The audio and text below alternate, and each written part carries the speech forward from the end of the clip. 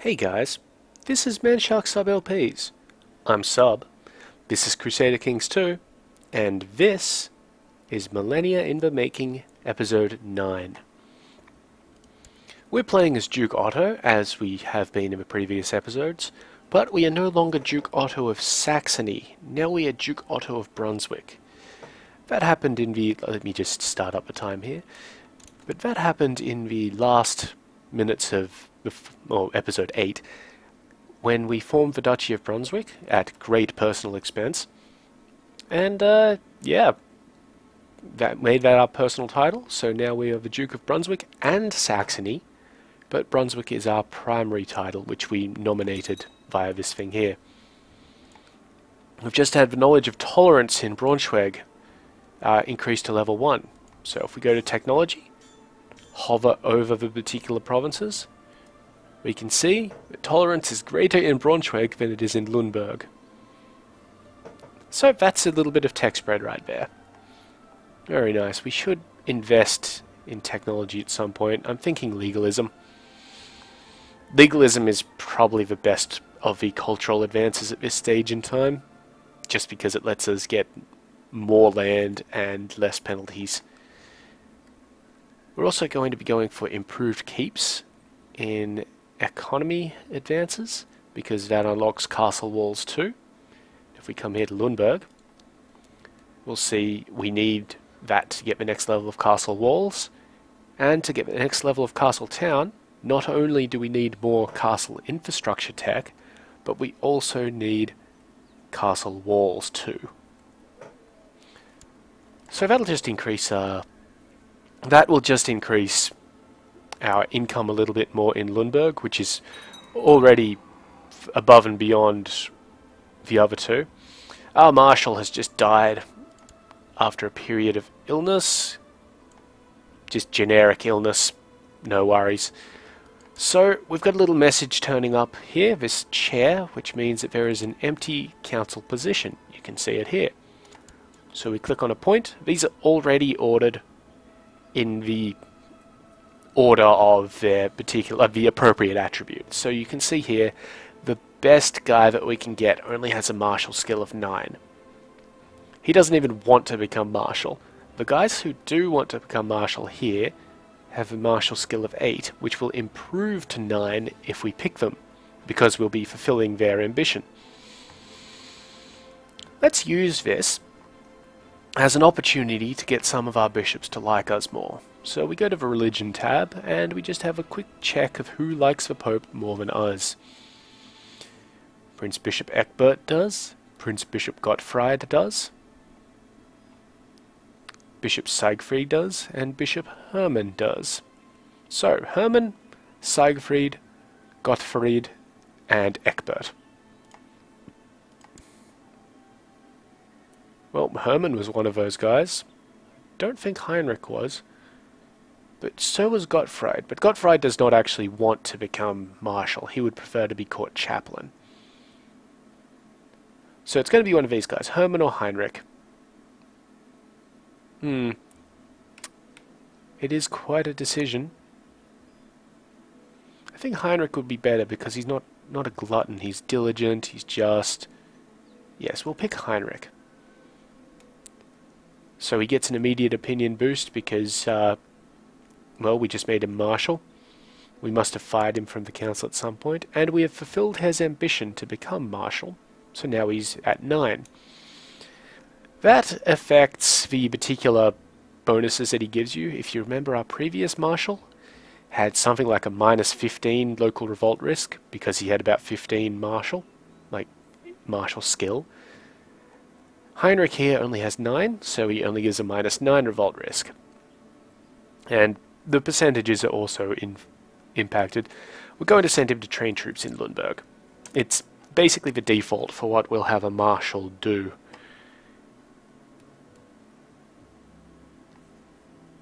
Now we've also disabled the yearly autosave.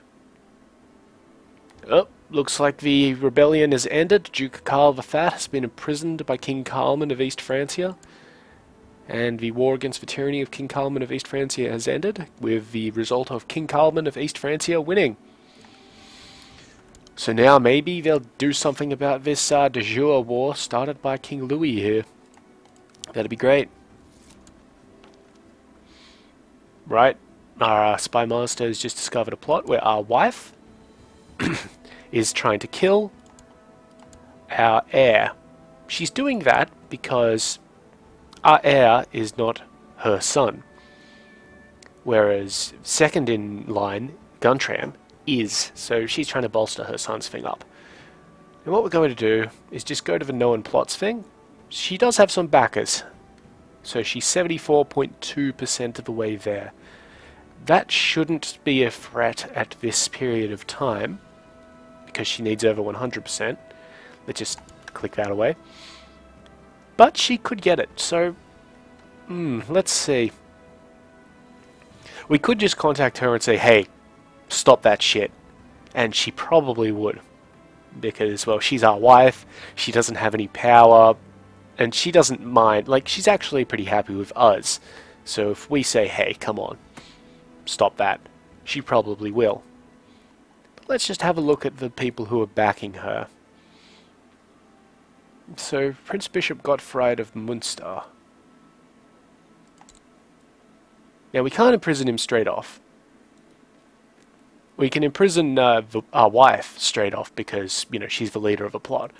But if we tell him, excuse me, if we say, stop backing the plot, and if he says no, then we can try and imprison him. Unfortunately, he will say yes. Like, he will just stop the plot. So, you know, it's not all that interesting.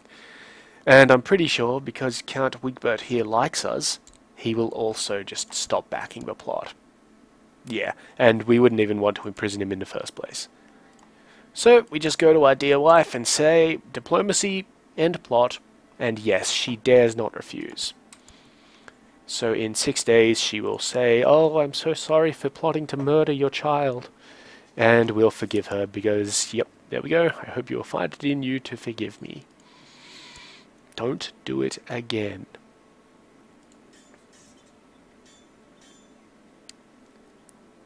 We do actually have really good tech gain here. We've got a above average learning stat, and we've got good stats in all the other three, particularly martial. That's amazing. We've got 17 martial skill at the moment.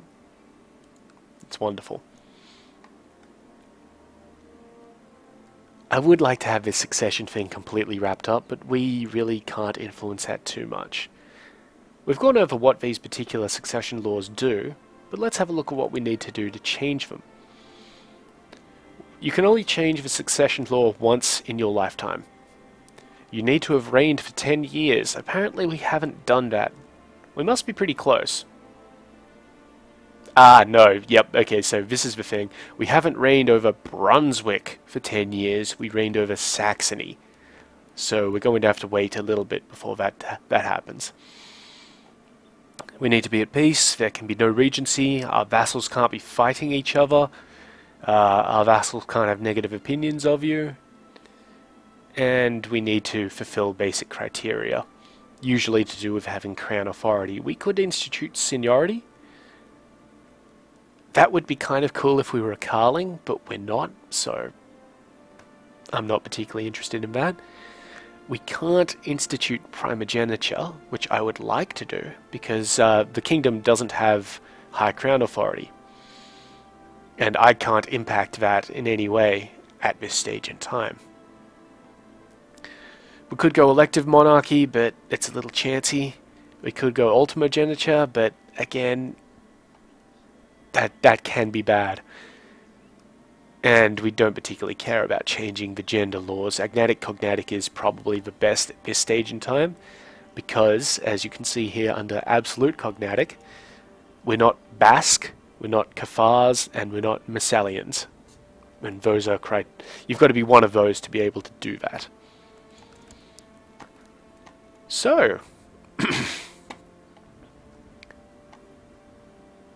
our demand size is increased.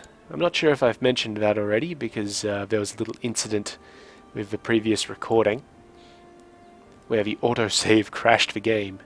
So I've disabled the yearly autosave, just because, you know, I'm saving pretty regularly anyway. But yes, we're a great duke, so you know, yes we are. That's given us a little bit more domain size. That may be because we own 2 duchies, or because of something specific to do with the Duchy of Brunswick. Either way, that's great. So, we currently own Lundberg and Braunschweig in our duchy. In our duchy's de jure area, that is. What we should try and do is either own Göttingen, Osnabrück, Oldenburg, or Celle here. We shouldn't try and own Osnabrück because its primary holding is a bishopric. And we can't hold that without like penalties because we're not a bishop. So either Oldenburg, Celle, or Göttingen.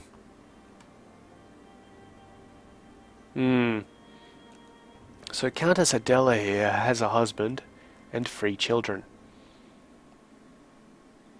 She's not really a very viable target for any sort of untoward action as it is. So let's have a look at Celle. Yep, again his lineage is pretty much, Count Wigbert's lineage is pretty much in the bag. How about Oldenburg? Not as in the bag, but it's not terrible. However, Count Lothar is our spy master, so we don't particularly want to move against him too much. We could look to other lands, for example. Wow, I swear I disabled that. No, way to make a liar of me. Let me just check that. We'll go to game options, autosave, interval, never, apply. And hopefully that will work. You might have seen in that menu screen that there was actually a difficulty selection. And there's a faction disband. Difficulty selection, it differs from that great lie in the map select screen in that you can pick from very easy all the way up to very hard. There's 5 steps or so. The main impacts of very easy and easy are that it increases your personal fertility. That's not always the best way to make things easier. It ensures that you'll always have a guy to play. But if you've got like 5 children, or 5 sons, all of your titles under Gavelkind are going to get redistributed amongst them. And even under primogeniture, there's going to be some issues with claimants and people not liking you because of that and all that sort of stuff. So, it's not great.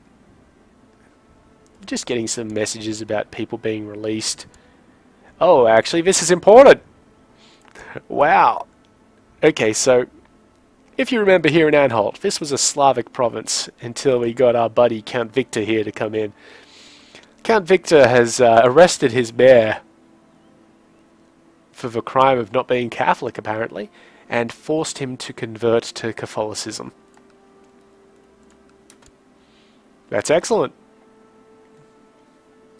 Some good Catholics. If he could do the same with the... No, everybody there is Catholic. That's excellent. That's wonderful. Ah, praise be. So what we could do is try and expand our realm on the external side of things. Even if we need to like look at taking more territory. Oh, we've knocked up our wife. Good on us. Maybe it'll be a daughter this time so we can fulfill that little ambition for her. This war is looking a little bit skeptical. Okay, let's see. Again, the Bishop of Magdeburg has been accused of being a heretic. Pretty sure he's already got a... Yep, we already branded him as a heretic. So, of course he's a heretic. Now he really hates us because we did that twice. But we can take our chaplain away from there because his work is done. And let's just see if there's something that we can do with him. So let's just go to our vassal listing. Yeah, our bishops really don't like us that much. Let me just see, this guy would give us 19, this guy would give us 7.6, 17.4 and 15.4. However, Prince Bishop Egbert is our Chancellor, so while he is in Baden to improve diplomatic relations, he is also in charge of this place. So what we're going to do is going to see how this works. We're going to improve religious relations in Osnabrück, and hopefully that will have the desired effect. Meanwhile, we just wait for our technology to slowly improve. It'd be good if Spymaster could get a few more of those events popping up. Anyway, we could look to expand within the realm of East Francia before the king outlaws into vassal warfare. Could happen. And we'd mainly do that by attacking the Duke of Thuringia here. This fellow. We can't do that So the king has already outlawed us declaring war on our fellow vassals. So what we would have to do is just... Wow, that's a demon child. He is possessed. That's wonderful. Who would inherit? Countess Hedwig here, who is the Countess of Thuringian.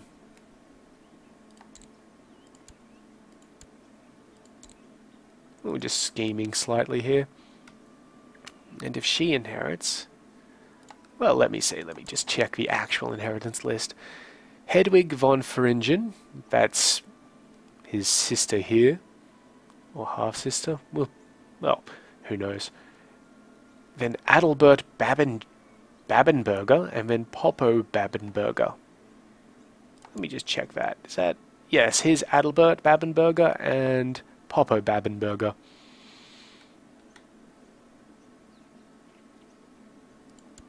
He already has a wife.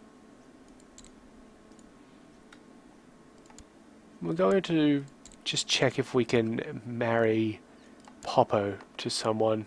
No, we can't. What about betrothals? Poppo? Okay, so we could betroth Poppo to someone. He is 7 years old. And we could betroth him to my daughter. Now, he'll do that. Or, well, his dad will allow that to happen. What happens if we click matrilineal? No, he is apparently still too high in the line of succession. That is somewhat annoying.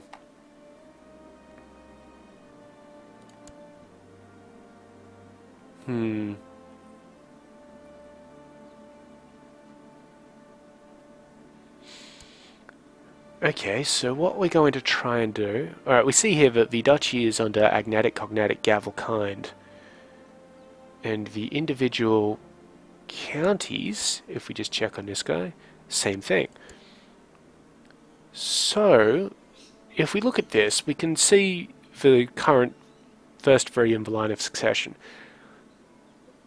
But just going from that, if we kill them down the line, so if we kill the Duke here, Duke Bruno, which is an excellent name, then Hedwig von Thuringen becomes Duke. That's this girl here. Then if we kill her, Adalbert Babinger becomes the Duke. That's her son. If we kill him, Poppo Babinger, her second son, will become Duke. Now, if we've killed them down that particular line, Inge Babinger should then become Duchess. Now, she's 11 years old. Let's just have a little check here.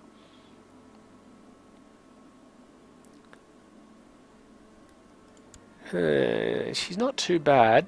She's cruel, she's charitable, she's honest, so she's got a good diplomacy stat, which is something you need to look for in a potential wife.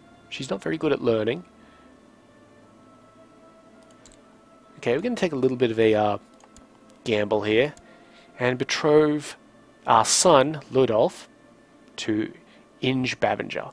There's not too much of an age difference either, so the fertility isn't going to be an issue. She'll be 18 when he's able to marry her. And yes, while he would prefer a matrilineal marriage, we're not going to give him that.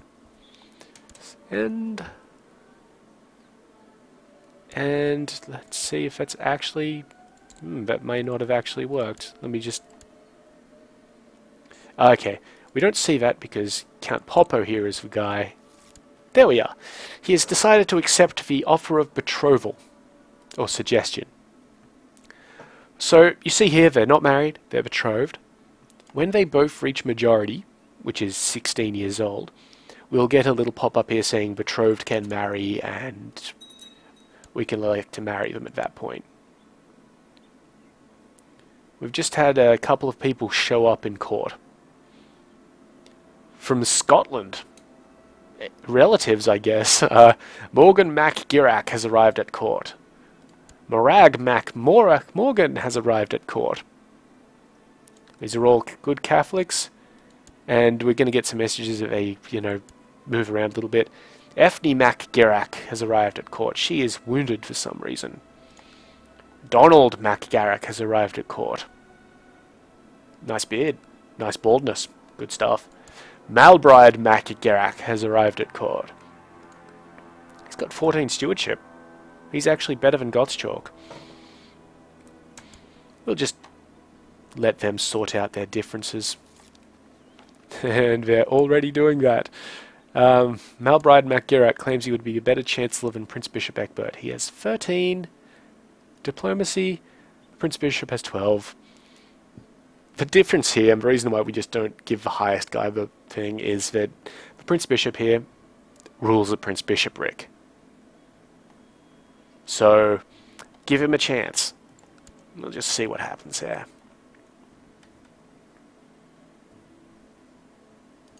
And we're really just waiting for our, improved keeps to increase.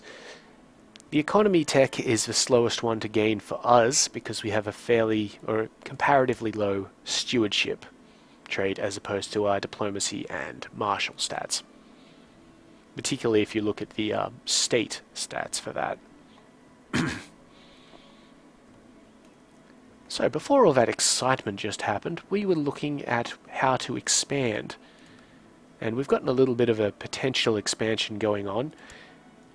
We're going to have to just wait a little bit, see how things go. Once this regency ends, Duke Bruno may have quite a lot of negative opinion of him because he is possessed, and, well, people don't particularly like people who are demon-possessed. And we may have instituted a bit of a power play where we can get some assassinations going on. Some count somewhere has been imprisoned by the king for reasons. Anyway, we were looking at expanding possibilities. If we look at our ultimate goal, the Holy Roman Empire, we can see we hold lands that aren't actually part of it. We've got lands that are part of the Scandinavian Empire, or the Wendish Empire here. The Duchy of Saxony is part of the Wendish Empire, the County of Hamburg and the County of Bremen are part of Scandinavia. So, ideally we would try and expand to the east. Unfortunately, that's all Catholic-held land, so it's a little bit more difficult to do that. But the Norse hold Holland. Huh. And Gelre. Well, not the County of Gelre, but the Duchy of Gelre. So if we wanted to be really ballsy about things, we'd come over here to Jarl Haraldoffer, and we'd say, declare war for Gelder, and you can see here, this would actually give us two provinces. What's this? Ostfriesland and Friesland. He's currently rebelling against his liege. We can see here he is defending against King Louis the Great in King Louis the Great's war to revoke Ostfriesland. And nearby Norse rulers might also ask to join Jarl Haraldoffer. So if we just check here, we can see nearby Norse rulers are these dudes here. The dark grey is Norse. The light patches, which you can see here in, Braunschweig and Shaland, they indicate holy sites for that particular religion. If we click on a Catholic province, you can see that switches, so Köln is a holy site of Catholicism. That impacts on moral authority and stuff, but, we're not in such a great position to try and change that. Yeah, they still don't like us trying to, you know, be vassals over them. If we look at the reasons, we're trying to just say, hey, be my vassal. You know, I'm a good guy, all that sort of stuff. If we look at the reasons here, we start off at -2 points for base reluctance. If we work up the order here, because he likes us a little bit, we get +1 point. Because we're only one step of rank above him, we're a duke, he's a count, there's a -3 penalty. Because we're not the de jure liege of his realm, if you can see here, this is Brunswick, this is Gelre, nothing to do there. If we were king of Frisia, then he would be more likely to accept. Also, if we were duke of Gelre, maybe he would be more likely to accept there. Additionally, because we are very powerful, you know, he's a single count holder, we hold 2 duchies and, well, a lot of land, we have +5. Which, if my calculations are right, gives us a net of -2, so that's a no. We could send him a bit of a gift, increase his opinion of us, but that's not going to be enough to get over a -2 penalty. At most, that will get us to -1. So let's just continue on checking our technology. If you forget about your technology growth, we may see it in a moment with the culture advances.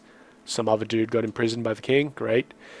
If you can invest in any of these technologies, so if I had above 211.4 culture tech, you get a little message up here saying, hey, invest, spend your tech points.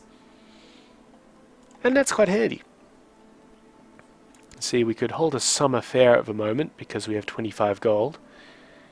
And because it's a particular time of year, we could also go on a pilgrimage. Going on a pilgrimage should get us extra piety and maybe open up some event stuff, whereas holding a summer fair gives us a bit more prestige and I believe reduces or increases opinion of us.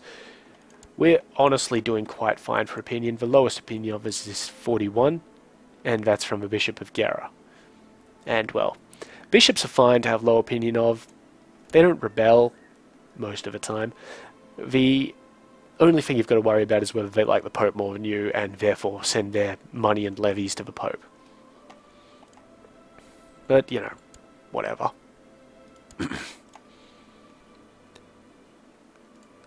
Okay, so let's just think about this. We could try and expand it over here. We don't actually have a Casus Belli to declare war on Count Weichmann here. And similarly, we don't have one on the bishop here. We've got one on this guy. That was the Holy War. We don't have one on this guy because, well, he's the king. We could offer to join his war. Well, we could try, but he won't let us because we cannot join our current enemy's wars. Let's have a look at some other things that we could do. We've still got the, well, it's the petty kingdom of Zeeland here. It's really a duchy title, but we could declare war for Holstein. Now, that's because it's part of a separate duchy. This is the actual duchy up here. They're just holding this, I guess, in excess, if you will. But they have quite a lot of men, and because the king here, well, the petty king, owns both of these provinces, he can immediately raise about 950 guys. And that's without his vassals. This guy will raise about 300. It's a close call, even before we start getting into other Norse rulers joining in. This is part of the... let's just check this. In the Independent Realms map. The petty kingdom of Shelland owns this particular area. Yes, so King Sidigar, Snake in the Eye of Shaeland. He probably got that through a legitimate... that name through a legitimate thing, and not through some sort of euphemism. Anyway, we've got the Casus Belli of the Holy War for Holstein, which again brings in the problem with more Norse rulers joining in. Have a look at Laxine here. Laxine is currently owned by Chief Lodzimiras of Laxine. He has no liege lord, he has no allies. But if we declare a holy war on him, which is the only one that we've got, other Slavic rulers nearby, which is all of these guys here, could join in. And additionally, we have very poor supply in that particular area. We could try looking at the Duchy of Sorbs. We get a holy war for Brandenburg, or we get a holy war for Meissen. But again, holy wars have a problem where nearby Slavic rulers may join in. And they probably would. Like, the only reason why they wouldn't join in is if they were already at war with the guy who we attack. So, what we're going to do is try and get a little bit of expansion going on somewhere. This is quite technical. I apologize if watching me make decisions is somewhat boring, but, you know, that's how it is. Okay, I think I've made a decision here. More land is always good, even if it isn't part of the de jure Holy Roman Empire. So, looking at the duchies that we already have, well, parts of, Cologne and Holstein, I think it's a good idea to try and restrict these guys a little bit. Cologne in particular, because Cologne is part of East Francia, so that could be quite useful for us. So, what we're going to do is send our Chancellor down here to fabricate a claim. He only has an 8% chance of fabricating a claim per year, and there's almost a 3% chance that the noble finds him and gets kind of pissed at us for doing it. That's alright. So we'll see what he does. Ultimately, if we get this particular province, we may be able to use it to solve our secession issues. No promises, and, well, basically by doing that, what we'd be doing is saying, Guntram, you're now a priest. Priests are removed from the line of succession. And while we could probably do that already, if I remember right, we just go to find a guy, Albrecht here. Yeah, we can tell Albrecht, you know, you must take the vows, you must become a monk, you may no longer inherit anything. He couldn't anyway because he's lowborn. So we could do that, and he's not going to be very, you know, nice on that. But that could be something that we can do with Guntram. He's not a count of anything yet. And if he's a prince, if he's a prince bishop, then that means that we still have some sort of benefit from him being a Littlefinger. This technology is really increasing so slowly. We get a lot of military tech. Normally military tech doesn't increase as fast because you get it from winning battles as well. But we're actually pretty good. Pretty good for that, yeah.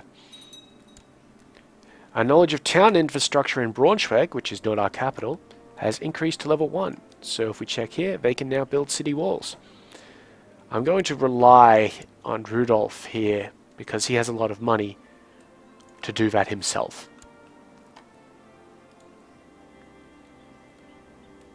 And yeah, so. Oh, well, that's interesting. We've just had a daughter. We're going to call her Winfrieda. And that's wonderful. So our wife is no longer pregnant. And we have 5 glorious children. 2 hearty sons. Just see how Ludolf's education is going. Yeah, not too bad. Not too bad at all.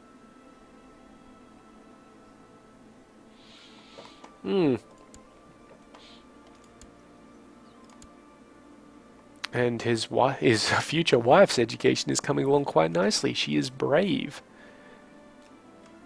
Yes, they will make quite the pair when they eventually come of age. Slight warning. The marriage out of a betrothal can be cancelled, or the father can say, no, that's suddenly become a much worse deal. We will not like him if he does such a thing. But, you know, however. And before we end the episode, I've just noticed that the war down here is coming along quite nicely for us. We still control the target, Schweiz. So we're getting a little bit of a tick from that, but we've also won some fairly significant battles. You can see here the biggest one, the Battle of Engelberg, was, let's see, 4,200 guys on their side, 3,300 on our side, and we just slaughtered them. Wonder why. Count Firebolt, their leader, only has 11, but he also has some really, really good leadership traits. Yeah, that's exceptional. I don't know why he would have lost, unless... No, our guy was significantly worse. 6, no stats, he's cruel, defensive, but you know, no stats there. But yeah, that's pretty good. So we can expect this war to end in a bit of time, and that'll be good. It'll give us nothing, personally, and it'll give our kingdom nothing. Except King Carlman might get a little bit more prestige, and if he really smashes him, he might get a bit more money, in which case he could pay back this thing where he's lent money to the Jews. Very interesting. Anyway, yes, I think that's a good point to end episode 9. So, as always, if you have any questions, comments, statements of fact, feel free to leave a comment. Drop me a like if you did like it. And yeah, I've been Sub. You've been yourselves. Later.